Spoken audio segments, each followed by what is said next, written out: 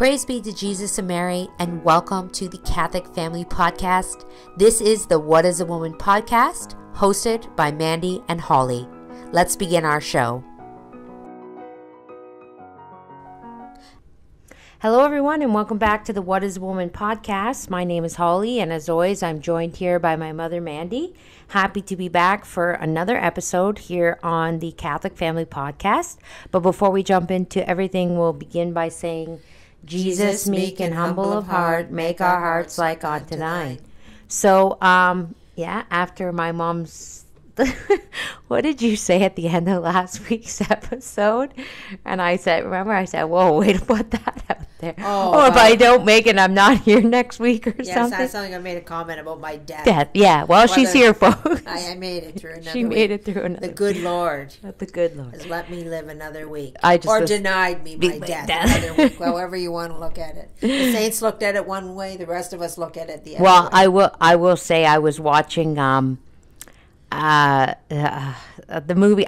You know what? It just comes up Therese, and I don't know if that's the name of the actual movie, right. But on the poster, it's got Saint Teresa, and she's in a white veil, and it just says Therese with flower petals.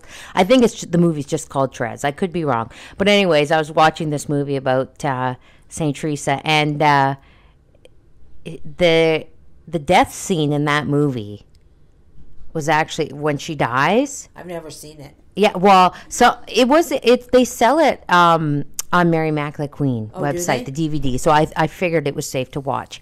And when she's dying, the death scene, whatever actress played her, she really nailed the happiness part of it. You know, like it was a very beautiful scene. I didn't mind it. I thought it was very nice.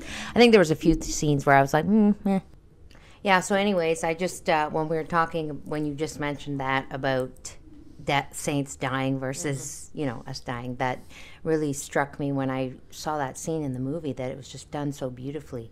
Anyway, so. Yeah.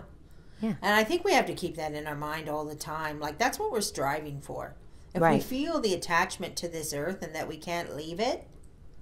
Well, and that's just it. And I heard this once, and you know what? I cannot remember who said it to me or where I heard it, but I struggled with being too attached to material things for a long time. And, someone had told me that, if you're thinking about and contemplating death and you're not ready to go at any moment, that means you're too attached to the things of this world. Like, you should be ready to leave absolutely everything behind. And that goes for not just material possessions, but people as well. Right. Oh, definitely people. Like you, if you're striving for sanctity and you're striving to be with our Lord and in heaven, you need to be able to do and go at any time. Well, I mean, speaking as mothers, our biggest attachment is to our children. Right. Right. So often the thought of leaving our children, yes, it's very overwhelming. Like, we feel like we can't do that. Like, what if I were to die and who is going to look after my children?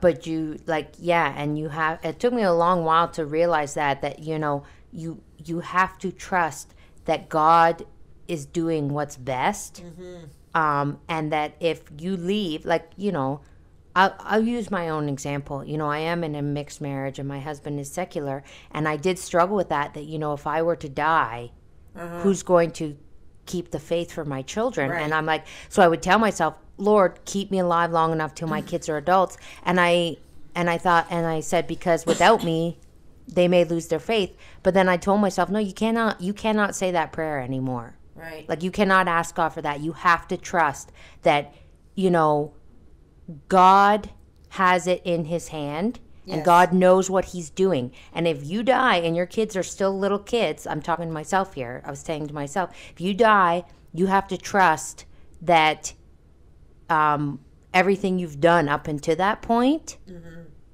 The one thing that you can remember, though, is you can think about Saint Teresa, the little flower. Yeah. What did she say? She was going to spend her time in heaven doing good on earth. Yeah.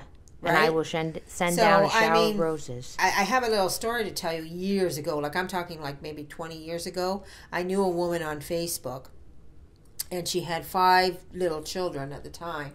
And she lost custody of those little children because Well, I think her husband was very secular, and she came off sounding like a little bit of a nut job. Mm-hmm. And he was a professional too. He was a professional, and so with how the kids were to dress, the no television and the homeschooling and all this stuff. Remember, this is 20 years ago, and the dad was a professional, and she lost custody of those kids to the father. Yeah.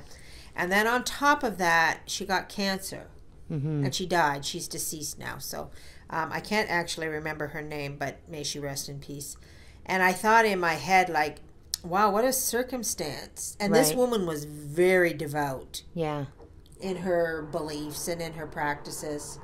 And so what had happened was, and I thought, wow, God, you took this woman, her 5 children, left with a father who's secular. Right. And I thought to myself, well, maybe you never know, like, maybe the memory of a mother who's a saint might be better serving for these children than a mother here. Well, that's exactly my point. We never know how God is going to use us. And just because you're dead... Yes. Doesn't mean he's done using, like, you know what I mean? Yeah. So that's why I stopped saying that prayer. And that's why, again, I feel like I say this every podcast, but I really try to say that prayer, that quick little prayer, and I put it in the description of last video, to resign myself to the divine will, that whatever death God has destined for me, that I accept it. Right. That no matter if it's now or in 40 years, 60 years, it doesn't matter, because that is what God has laid out for me. Right. And again, this all revolves back to confidence in God. Mm-hmm. Like confidence in the supernatural, and confidence that, all things work together for those who pray. Mm-hmm. Right? That so if you're praying, then the best possible things for you are happening, whether they seem rotten and evil and no good to us. Right. They're not, because we believe in the supernatural. We believe in God's holy providence. We believe in God's strength and power. Right. And sometimes we just have to keep telling ourselves that over and over again. Yeah. Yeah, we have to, you need to keep that at the forefront of your mind, and not to forget that, because it is easy to just put in the back cobwebs of your mind. Right. And it's there, but you just kind of you forget. Right. You need to bring it to the front every once in a while to remind yourself. And as I will share this little story. I haven't even told my mother this yet, because it just happened this morning. But we're practicing for Easter, and I have a piano at home, but it's just not the same as going to the church and playing on the organ. So I took the kids to school this morning, and I had an appointment at 11, and I asked Father if I could go to the church and practice on the organ in between. And so I dropped the kids off at school. I drove all the way to the church. I was 2 minutes from the church, and I realized my key to open the church, because no one was going to be there, was at home. Oh. And normally I'd be fuming, but I was like, no. I said, this is happening for a reason. So I whipped the car around. I turned the car around, and I went all the way back home. This is 25 minutes just to get this key, because I said in my head, I told myself that I was going to visit the Blessed Sacrament today, first and foremost, over practicing at the organ. It was, I said, I'm going to go visit the Blessed Sacrament. I'm going to practice on the organ. And I could have easily just been like, oh, well, forget it. Yeah. But I thought, no, you said you were going to do this. So you turn your butt around and you go back home, you get that key, and you come all the way back. And the whole time I was driving, I was getting very annoyed. Not angry, but annoyed at myself that I forgot that key. Man, you're an idiot. What a waste of time. So the whole time I was driving, I just kept going, all affliction comes directly from there. But I had to really tell myself, you're doing this, and you're breaking your will because you said you were doing this. And that was a big, normally, I have to be honest, I would have just said, well, I forgot the key. Oh, well, I'll go do whatever. Oh, I'll go shopping until my appointment, But I thought, no, you're doing this, and this is an affliction, and it was your own stupidity. So you're doing it, But it was very, very hard. Right. Well, I'm sure you'll get some graces for that. Well, 100% you will. I hope so, but then I was the whole time I was driving, I was gripping the steering wheel, and I was like, say it again, because you're getting very annoyed. All affliction comes directly. Well, I mean, that's what we have to do. But that is really, like, there's not, and my whole point of the story is, like, you know, we shouldn't be so down on ourselves, and maybe I shouldn't say this, but, you know, like, to think that every moment is going to be this blissful, saintly, happy moment. No. Like, when you're struggling and you're really struggling to overcome something, to me, I could be wrong, but I feel like the graces are in there that if you're really honest with yourself and you're like, I really don't want to do this. Yeah. But I'm going to offer it up, and I'm going to try to be as joyful as I can. It's in the trying that we succeed. That's actually what you're talking about right there is called fidelity to grace. Well, I didn't feel very graceful, but no, like it's if you do that that novena to Saint Joseph, and you meditate 4 times during the day on the 4 different, I think it was 4, not 3. I think it's 4. I lost a little card, but I used to do it quite periodically. And the one was Saint Joseph had perfect fidelity to grace. Yes, yeah. That means if he, and when you have fidelity to grace, and I didn't know this at the time because I was like, fidelity to grace, what the heck does that mean? Yeah. Like, I mean, how do you do that? Like, yeah. I don't even know what it means. Never mind how I do it, right? But it means you get an inspiration and you follow up immediately. Yeah. Immediately, because that's grace. That's grace saying to you, go back and get the key and come back here. Well, and you know what I kept telling myself? I kept saying to myself, 5 minutes with the Blessed Sacrament is better than none. Right. You know, like this may seem, and then I kept putting in my mind, I'm doing this for our Lord. Yeah. You know, and I thought, I may not have as much time to practice on the organ as I thought, but the most important part is that I go back there and I keep the promise that I made to the Blessed Sacrament. Saint Joseph had perfect fidelity to the Blessed Virgin, perfect fidelity to Jesus, perfect fidelity to grace, and I believe the last one was perfect fidelity resignation to death. Oh, but do you want to hear the true, real kicker in the whole thing? What? When I got to the church, Father was there and the door was unlocked. Oh my gosh. You should have gone to the church and tried it. I thought I forgot the most important. No, but it taught me something. What? What did it teach you? All affliction comes directly from the hand of God. Right. There's, you know, should I have continued on and went the extra 5 minutes just to see? Because I wasn't. This isn't going to make any sense to anybody because they don't know where we are.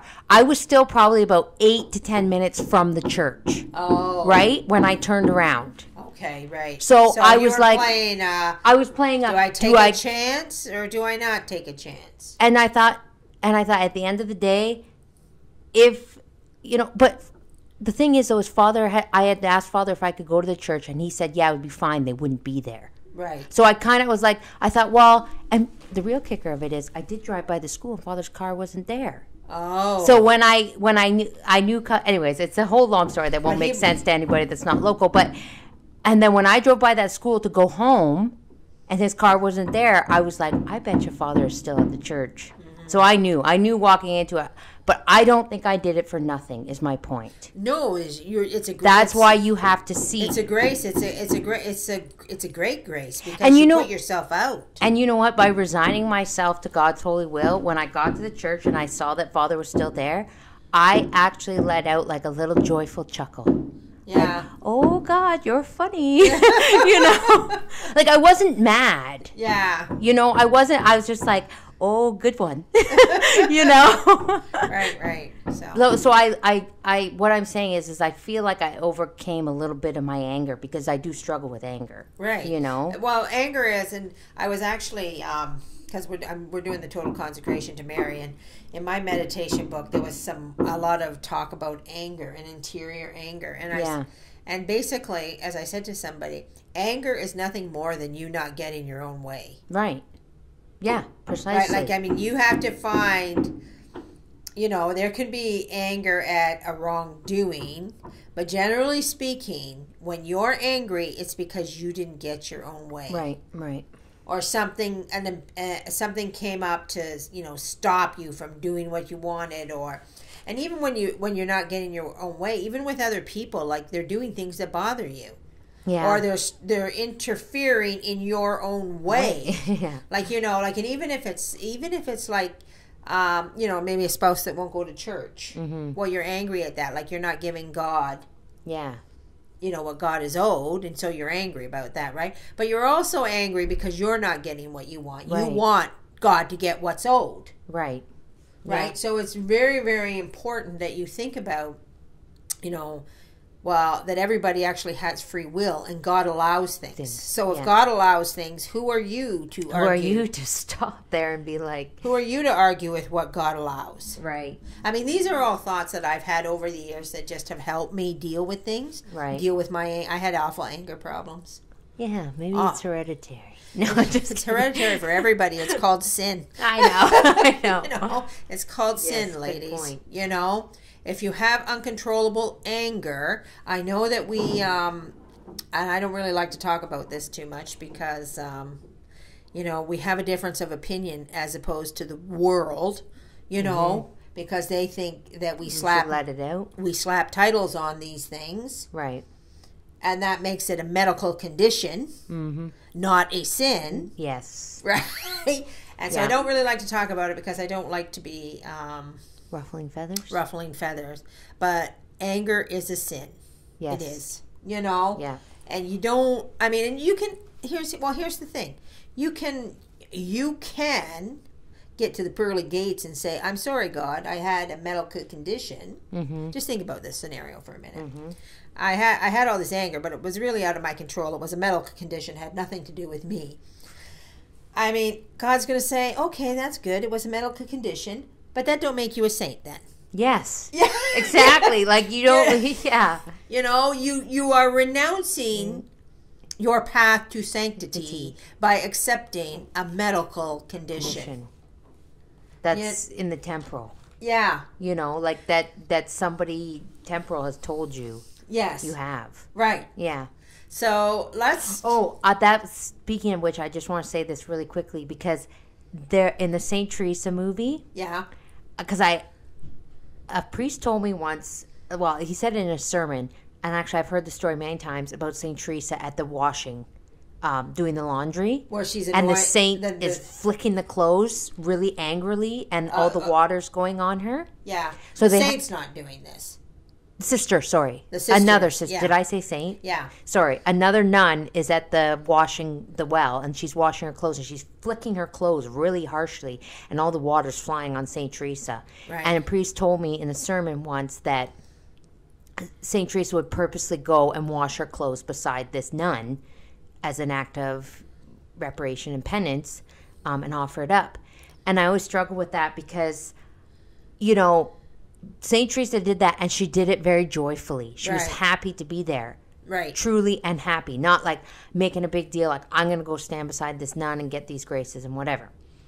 They had this scene, they had that scene in this movie. Yeah. Oh, did they? How'd it go? Oh, she's just... Well, what it was, in this particular movie, the nun was teaching St. Teresa how to wash the habits or whatever they were washing. Yeah. And she had this stick, and she's beating the clothes with the stick. And the water's going everywhere. And she's like, you really gotta beat it, like, or whatever she says, really hard. She says, you try. And St. Teresa, she's so kind and so gentle. And then she takes the stick and she gives it a little whack, and then some of the water flies up on the other nun. Anyways, it was just, I remember, it's funny that I've heard the story many times in a sermon, but then to actually see it in a movie. Right. That people, you know? That saints actually deliberately put themselves in positions where somebody would aggravate them. Yeah, and aggravate them and soak them with water. You know, just so they could give something to offer up. Yeah. And just think about that. We every day, we don't deliberately go looking for it, but there's a whole lot of people in our area aggravating us. Yeah. We don't have to go out and look for it. Yeah. And I just want to mention before we go any further, we do have some construction going on at my house today, so hopefully whatever's going on in the background, sawing and hammering, isn't too loud and obnoxious. Right. We don't have another chance to do the podcast, so it's either put up with this or you ladies don't get to hear from us. You don't get to hear from us this week. Anyway, so yeah. So, what we were just talking about. Be aggravated with it. Be aggravated with it. Yeah. Look at, we're already giving you opportunity to start. And I know you people are married. A lot of you are married with children out there, so you have plenty of opportunity. Yes, yeah. You know. So anyways, well, maybe should we dive into our book here? Right. Oh, I left it. Can you reach it? I left it. I had to get up to leave suddenly for a minute, but we're back. We're back to raising our children. Right. Okay, do you remember where we left off? Yes, I do. Okay, can you tell me? That might be helpful. Number 14. Number 14. I thought so. Okay. So we'll just dive right in here. This chapter is Mission and Duties of Young Women on Maternity and its Duties. So, quote, "But to form the habit of obedience in your child, you must not only oppose his whims, you should have none yourself. You should never expect from him anything unjust or unreasonable. Never command him while you are under the influence of passion. Never punish him when excited by impatience or anger, lest he consider the punishment as a personal revenge. Promise him nothing that you cannot grant, and never threaten him with a chastisement which you are not determined to inflict, if he deserves it." End quote. Yeah. Yeah, so, I mean, the first thing there, right off the hop, is you know, to not have any whims yourself. Mm-hmm. Like, so you don't give in to the child's whims, but you have to be the example of not having whims yourself. Right. You know, like, oh, you have to have this, or you have to have that, or you're, you know, usually I think when we have whims, that makes us very flaky. Yeah.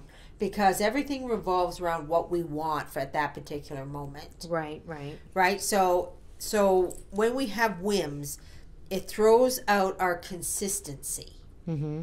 Right? So, okay, these are the rules, except for right now because I have a whim to do this. Right. So we let all the rules. Yeah, I get what you're saying. Go by the wayside, right? Yeah. Like, I mean, and it does happen. Well, I'll use remember we said it a few podcasts ago, I'll use the phone as the example that we bring up constantly, but it is the perfect form of example. You know, when you tell your children that, you know, the internet is bad and to stay off the internet and to, yes, you know, okay, but then if you have a whim to be on Instagram watching, and I'm saying this because I realized it about myself, that I was constantly telling my children that these things were wrong, but then it was okay for me to sit. So, I mean, the biggest thing you have in the ability to control your children is in the ability to control yourself first. Yeah. Like, if you have the ability to control yourself first, then you will very likely super exceed the ability to control your children. Right. Most women, when they can't control their children, it's because they can't control themselves first. And also a very important thing that often we forget is to not act, it says to not command him while you are under the influence of passion. Never punish him when excited by impatience or anger. Yeah. And that is something, again, that I really struggle with, because the thing is when I'm angry with my children and I act on that right away, instinctively you act and you try to punish when you're angry. Mm-hmm. You just come out looking like I do anyways, screaming banshee. You know, and like they you're know unfair, you're unjust, you're just being personal. Like it said that you're just being mean. You're just being mean. Like the child actually sees. No, they do not. They don't connect. see the correction. They don't see the correction that they were actually doing something wrong. What they see is that you're mean. And you're angry, and you're yelling at them. And you're just yelling at them, and they never do anything wrong.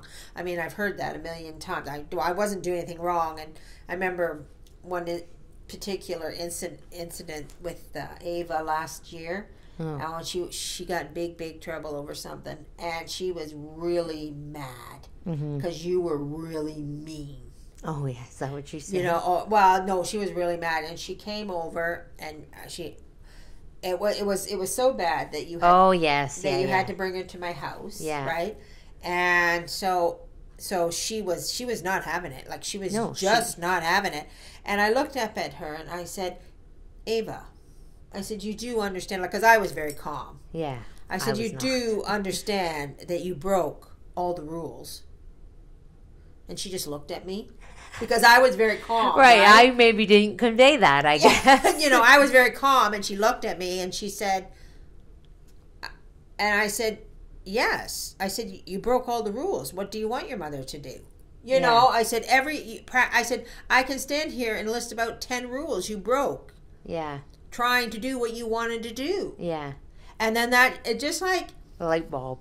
A light bulb went off, right? Yeah. And up until that moment, she hadn't even contemplated that. No, because all she couldn't get over how mean I was. Yes. Yes, yeah. You know, and so, I mean, that was a bad one for you. Yeah, no, I know. There's been many bad ones.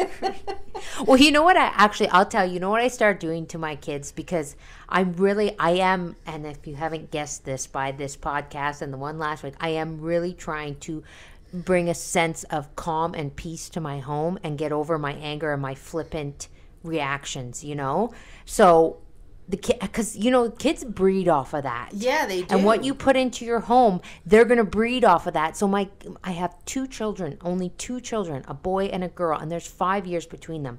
So there's a lot of bickering. And There's a lot of fighting, and there's a lot of he's annoying me and she won't play with me, and because she's 15 and he's 10. And I said to them the one day when I was calm, I said, you two are all you have. This is all God has given us. This is all God has given you. One brother, one sister. You've got to start being kind to one another. And I said, if you cannot be kind to each other, how can you expect to go out in the world and be kind to everybody else, right? Right. So they do this thing. My son can be very annoying. Pestery, yes. Right? A little pestery boy. So the other day he was chasing around the house and they're screaming like banshees. Yeah. And I'm like, okay, I'm getting angry, but I got to put a stop to this and I have to do it calmly. So I was washing dishes and I just turned around and I said, you two need to stop now. Stop and look at me. And they both turned and they both looked at me. I said, you apologize to her. Say, Ava, I am sorry. Ava, you apologize to him and say, Douglas, I am sorry. For what? I don't care what you're doing, but it's not nice. Yeah. And then I said, and then both of you look at me and repeat after me. And I went, mea culpa, mea maxima culpa. And I said, that is for our Lord. Now continue on. Yeah. And they both walked away from the table. And they both were just like, huh?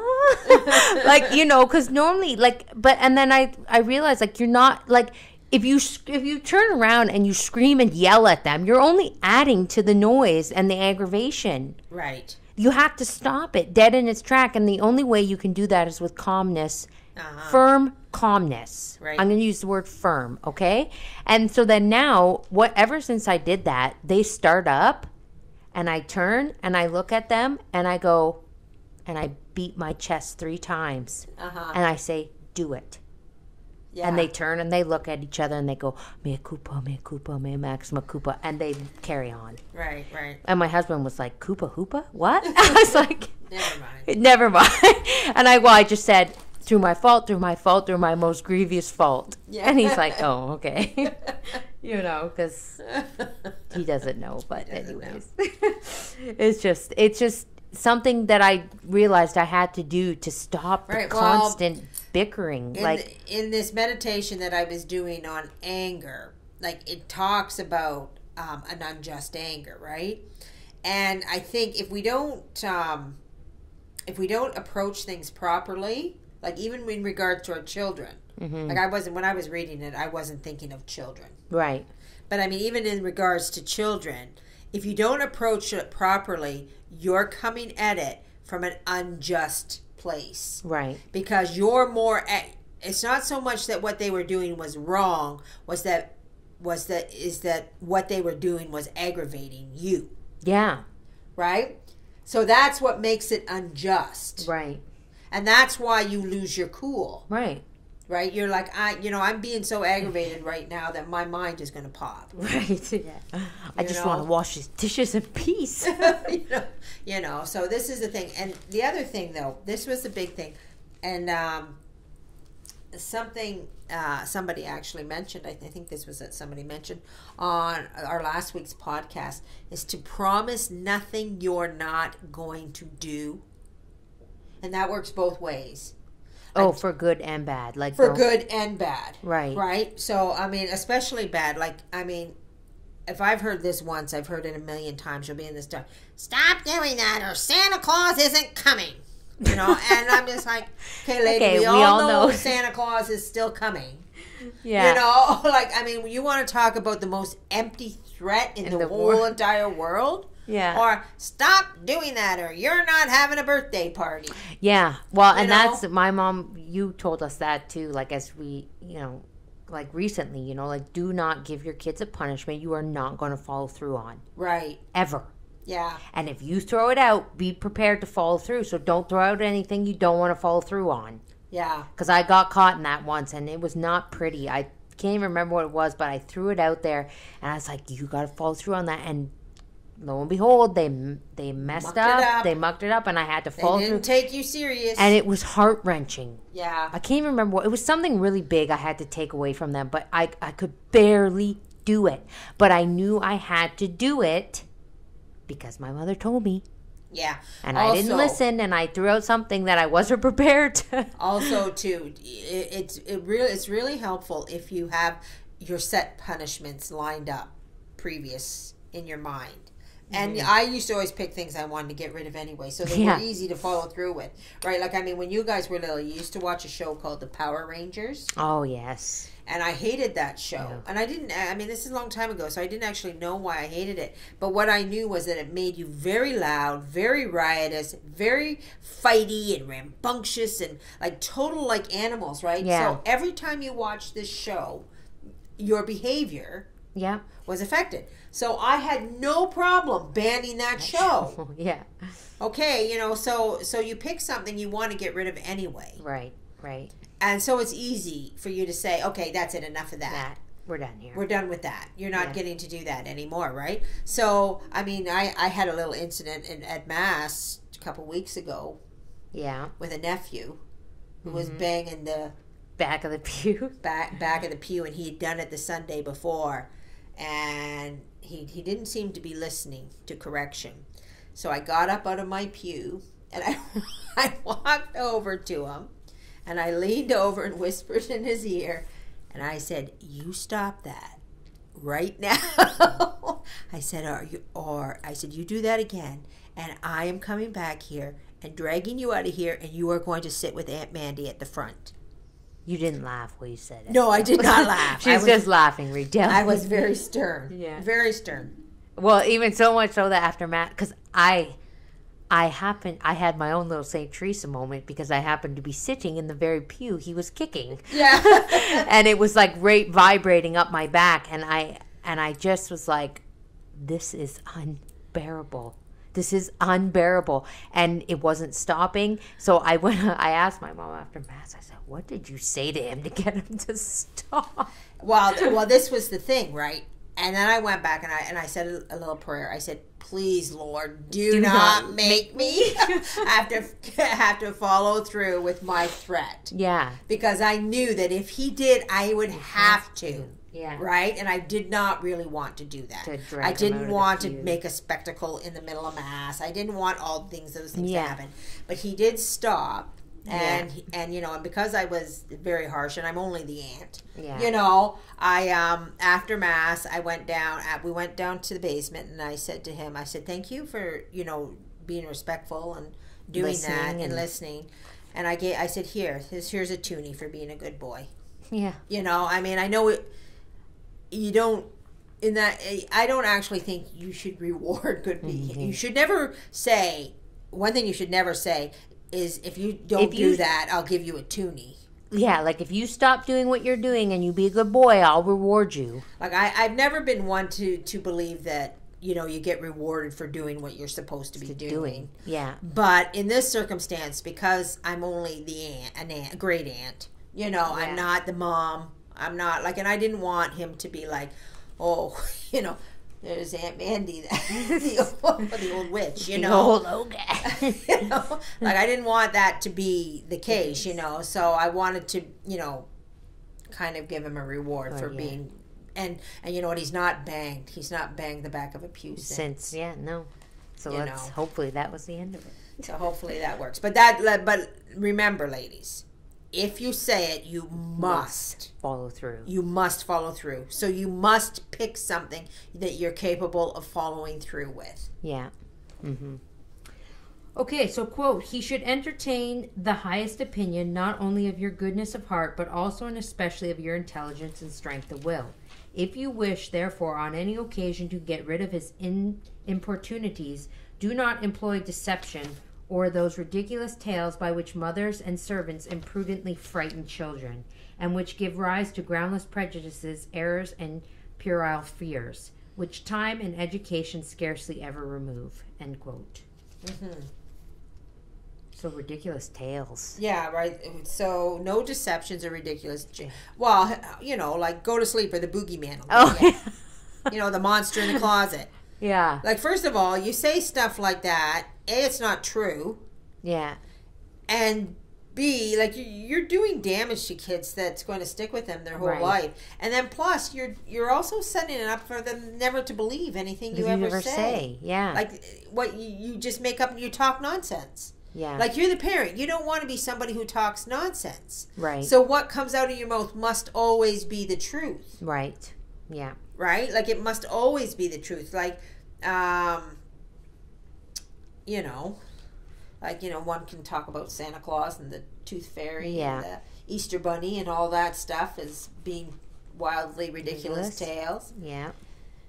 And, I'm not going to say either or. I know people don't do it, and I know people who do it. Mm-hmm. I'm just going to say I did it. I mean, you had always Santa Claus. We and you did. Had Easter Bunny. Because that's what we did back in the day. But, maybe the new me would be...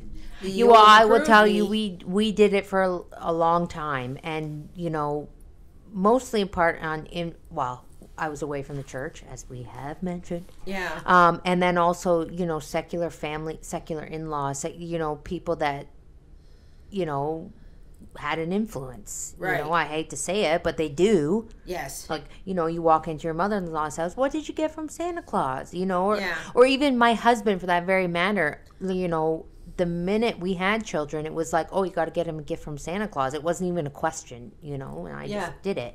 But going back, if I could go back, I would now, knowing what I know now, would choose not to do it, not to even start it. I would not entertain it. If I could, we did, but if you want your relationship to be one of truth, like you can give gifts, mm-hmm. and you can even do Saint Nicholas. Yeah, I still do the Saint Nicholas. Yeah, you can do Saint Nicholas. But you have to do it with a proper understanding. Yes. Right? Not that we're honoring Saint Nicholas and fictitious, boogeymen that don't exist, and you're acting like they're real. And they come down and come through the chimney. So I remember years ago. Remember when Mel Gibson got in all that trouble? Mm-hmm. He got in a lot of trouble from drunk driving, and he said some slurs. Mm-hmm. Against a certain race of people. Mm-hmm. I think we all know who I'm talking about. But anyway, so then it came out because he did that on who his father was. Mm-hmm. His father, Hutton Gibson. Mm-hmm. And that his father was, had problems with the numbers over there in Germany. And stuff like that, right? So he was really... So they pushed Mel Gibson's back against the wall for him to denounce his father. Right. And I remember, and this really struck with me, what he said was he wouldn't denounce his father. He said, my father has never lied to me. Oh. Yeah, that's what he said. And and he wouldn't say anything else. Yeah. Wow. And I thought in my head, and I remember once your sister said, well, if you want the truth, go ask Mom. Yeah. If you don't want to hear the truth, don't go ask her. Yeah. So you want your children to view you. You want your children to say that about you. Yes. My mother has never lied to me. Yes. My mother tells me the truth. Right. Yeah. My father tells me the truth. So, we can't make dads do dad things, but we as moms can do what we do. We do what we do, and we have to be somebody whose word means something. Yeah. So we don't make up ridiculous stories. We don't put boogeymen under beds, and we don't, the guy from the black hole is coming, and you've heard that too, like in the parking lot. Someone's, kind of come get you, and and they're yelling all kinds of crazy things, and I'm just like, holy moly, come on, people. Yeah. You're not doing anything but looking a fool. Yeah. Okay, quote, "You will be useful to your children only so far as you inspire them with that respect and fear which spring from confidence and love and render the practice of obedience easy," end quote. Right. So again, they have to have, I mean, to me, to get the confidence, they have to believe you to be somebody who doesn't lie. Yeah. That always has their best interest at heart. Yeah. Like, that's how you get the confidence. Yeah. Right? And also the respect and the fear, right? There was like a meme that said, "Never let your children see you tremble." Mm-hmm. Like, even if you're afraid, you cannot show your children that you are afraid. Yeah. Right? Like, you have to be the source of no fear. Yeah, like don't Yeah. Don't run and dive under the coffee table when you think someone knocks on the window and push your kids out of the way. Because I did that once. Yeah, exactly. Don't do that. They have to view you as the fearless leader. I know. And you know what? I've come a long way, because I will tell you, we do live out in the middle of nowhere. And last night we were saying the rosary in the front room. And we have this big open window, and it was very dark. And the moon was very low, and it was orange. Yeah. Almost like, like look how it looks on the night of the agony in the garden. Mm-hmm. And wow, yeah. it was very, I will use the word creepy looking, okay? So we're saying the rosary, and I kind of was distracted, but I looked out the window for a brief minute. I saw the moon. I was like, oh, that's really creepy. Hail Mary. Better say another Hail Mary. But I was like, do not show. And then I did it really quickly, and my son was like, what is she looking at? And I just went right back to praying, because I was like, you cannot act like you're afraid to be in here, especially when you're praying the rosary, like, so I just carried on, but I knew he was looking at what I was looking at. But anyways, so.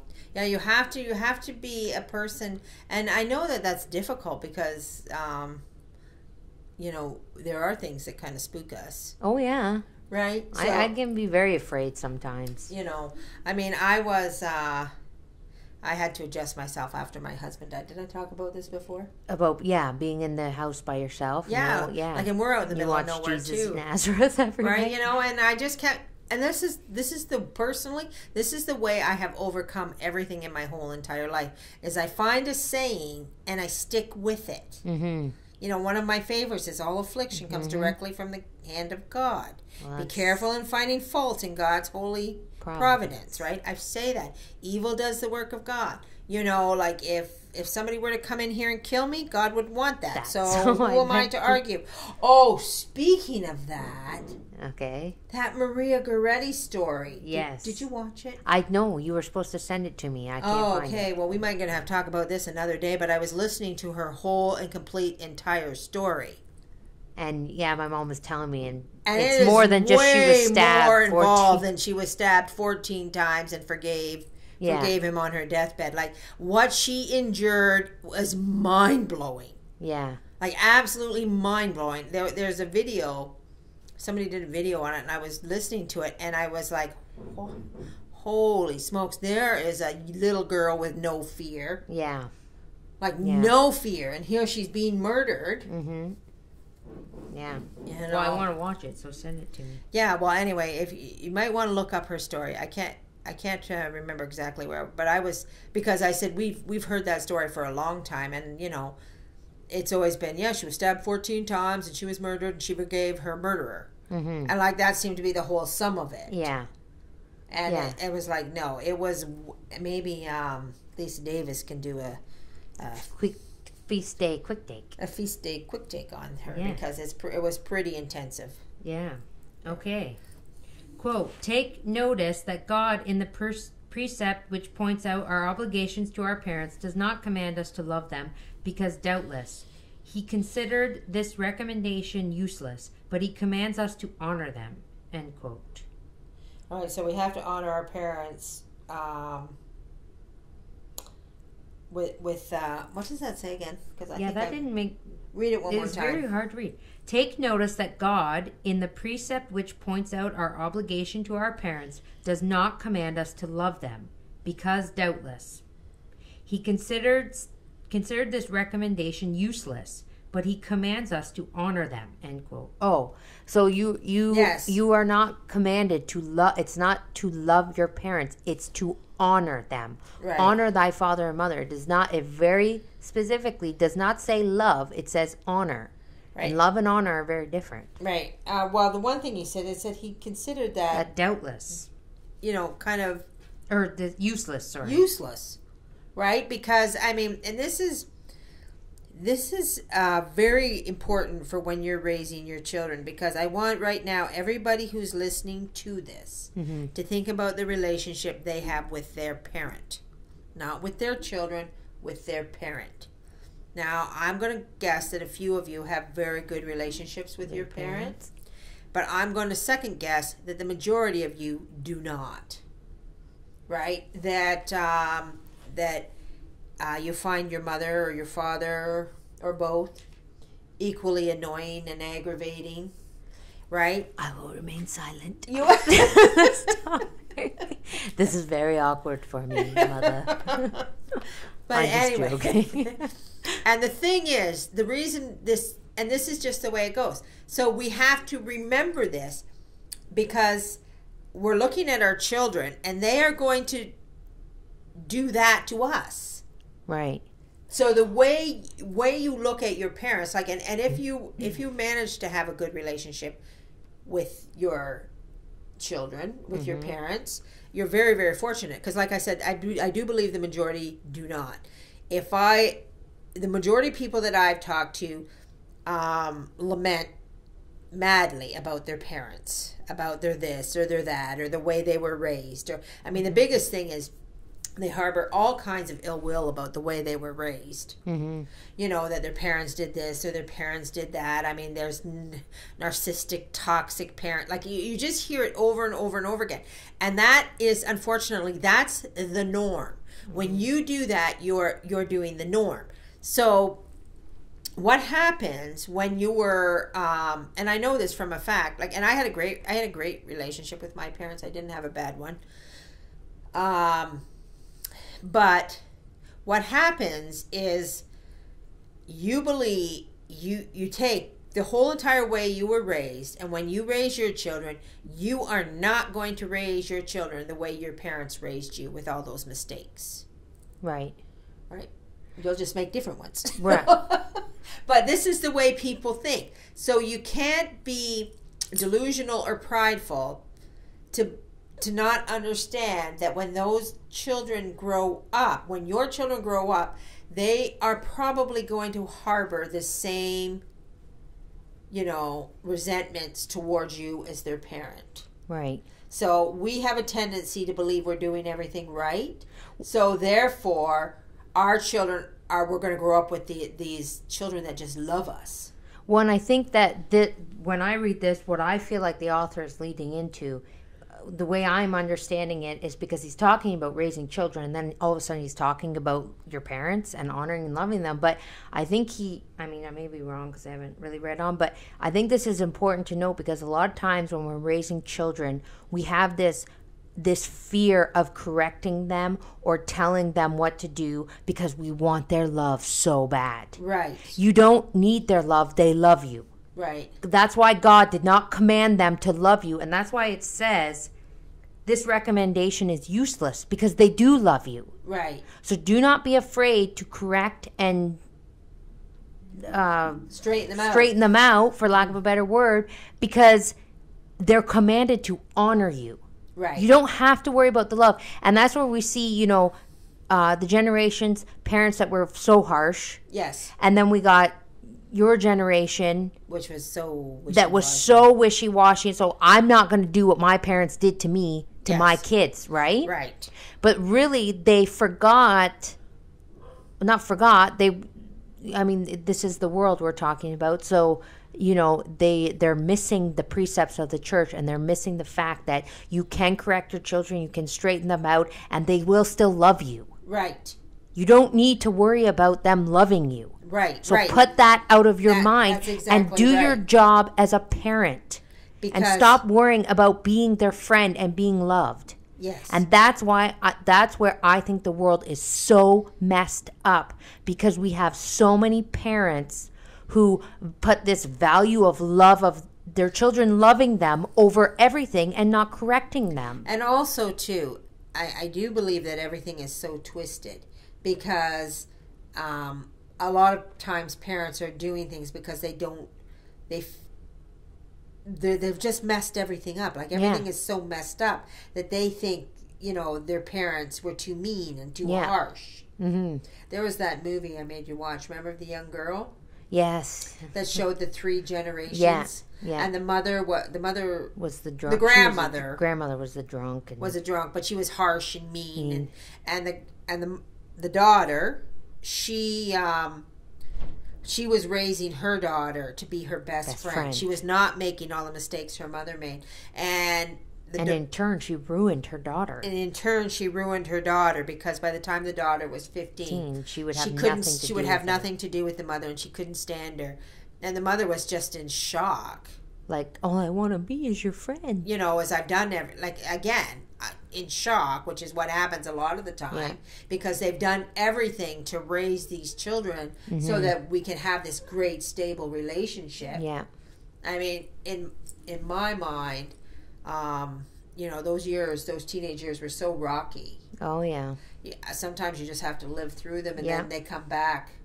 Well, because I will tell you with my daughter, I've had many instances over the last little while. She's 15, and, I have to correct her, and she is, like, looking at me like I am the worst thing on the planet. Like a demon. Like, why are you doing this to me? How dare you? But you know what I'm going to tell you? 2 seconds later, she comes back in the room and wants to tell me something or is all happy or whatever because she loves me. Yeah. It's not commanded to her.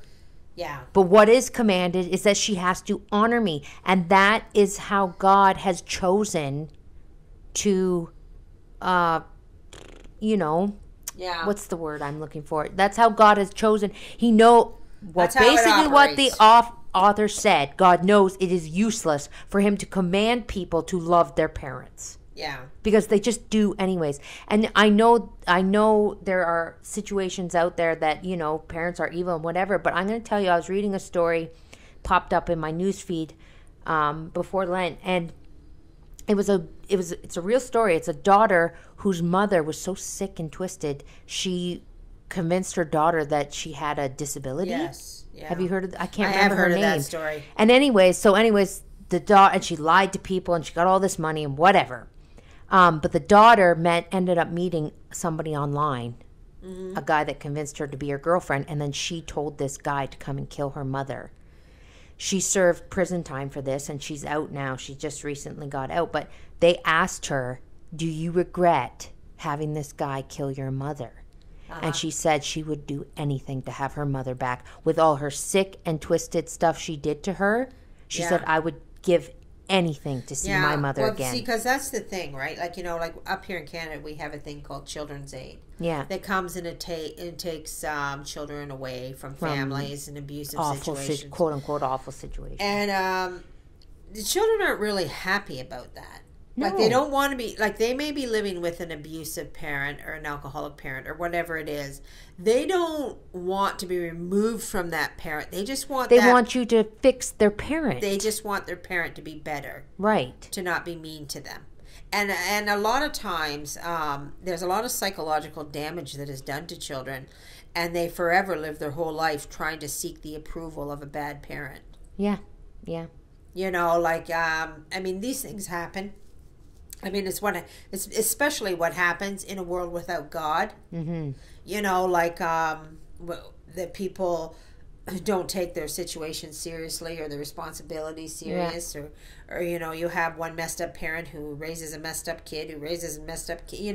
It's just a cycle of messed up. And let's be real, there are saints out there that had messed up parents. Yes. Saint Dymphana. Yes, total mental illness, yeah. So you can't sit there and go, my parents are messed up and I hate them. It just doesn't work like that. And that's exactly what the author tells us. Right. So, if any of that made any sense, I don't know. Well, it did to me when I was saying it. I hope it did. Okay, quote, when you give any order to your children, do not reason with them to show that they ought to obey it. Be careful especially not to offer them any inducement to comply with your wishes, by giving them a hope of obtaining some personal advantage, for this would only tend to develop in their heart the germ of selfishness and self-interest. But let them understand that they ought to do it through obedience to your authority, because you hold the place of God in their regard, and your power is from Him." End quote. So I think I mentioned this briefly. No bribes. Yeah, you don't. Yeah, if you do that, little Timmy, Mommy will give you a candy. Yeah, if you behave here in Walmart, I'll get you a nice ice cream. Yeah. You know, like no bribes. They have to behave because they have to behave, not because they're going to benefit from it in some way. Yeah, and you know what's funny about that is I had a mother just quickly say to me, we were talking about our kids and what they're giving up for Lent, and she was telling me that one of her kids, or somebody had said, it wasn't this mother, it was another mother, said, well, so-and-so said that for Lent she's going to be nice to everyone or something. And then her husband said, one of her kids tried that, and her husband said, no.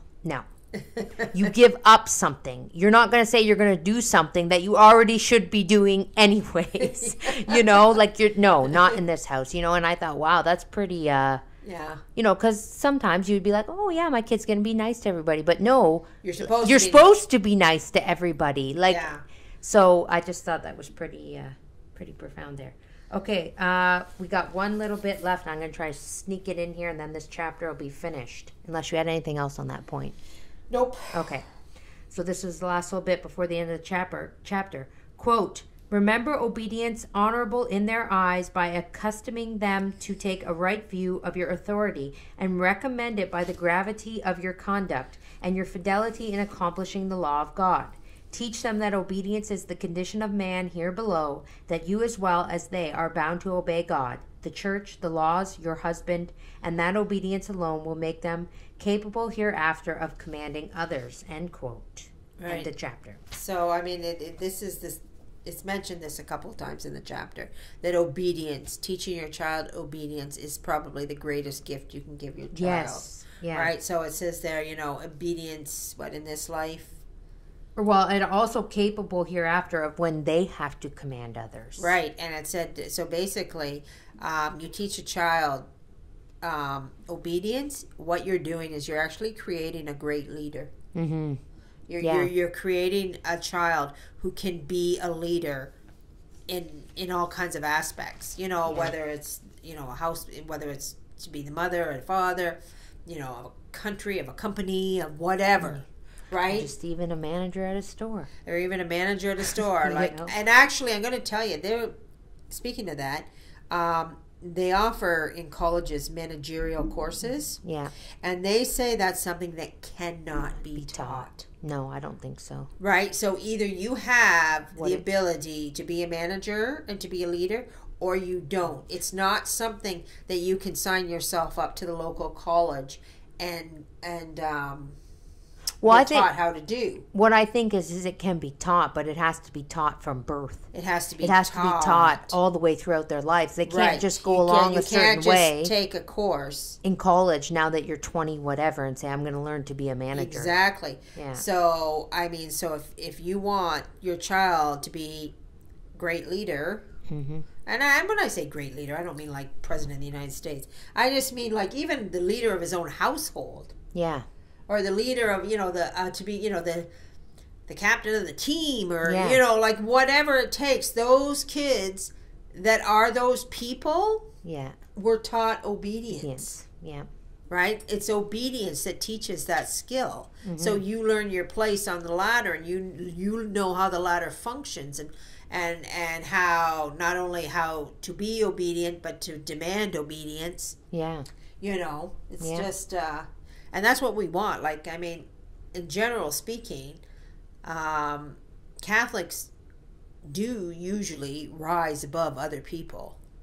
Mm-hmm. It's not, and we don't do this to be prideful and be like, okay.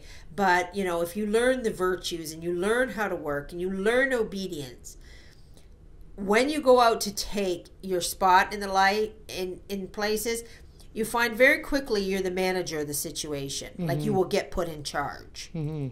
You have a sound way of thinking about you. Yeah. And people pick up on that. And people pick up on that. And then, here you are. Like, that's how you raise good, sound children. Right. To be good, functioning adults. Mm-hmm. Mm-hmm. So that's the end of the chapter. And next time we'll be back. Chapter 23 is the education of grown-up children. Ooh, grown-up children. Oh. Ooh. Everybody's headache. Yeah. To deal with the mess that you've created. Yeah. How do I undo this? How do I undo all my mistakes? Well, we're going to find out. We're going to read the chapter. Maybe we didn't make any mistakes. Yeah, I doubt it. But so we'll leave it there, and we hope you all have a very blessed week. May our Lord bless you and Our Lady guide you always. And Saint Teresa, pray for us.